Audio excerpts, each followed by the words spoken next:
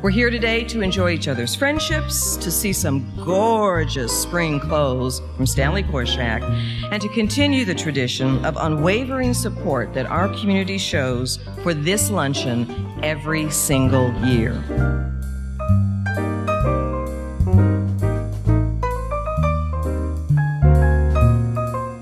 Such a wonderful cause, such an amazing event, and in having, all of those people there, we're able to let people know about our mission to find a cure for blood cancers and to also help patients that are fighting for their lives. All the stories they shared were very inspiring. To see people battle through a struggle and persevere in the end is always inspiring. And all we can do is continue to support that battle and that struggle in a positive way.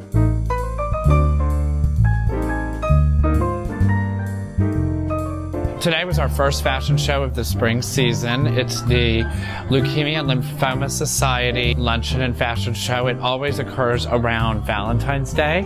So there's a bit of a Valentine's love theme to it, but really it is sort of our first preview and first look for Dallas to see what we've got in store for spring.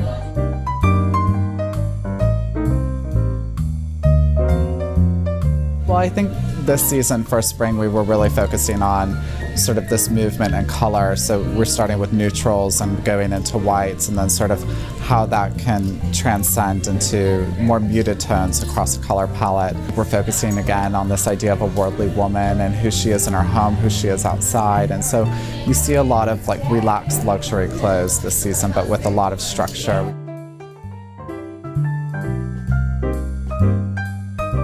Today was a fantastic event. It's just so exciting to see so many people get involved for an amazing cause.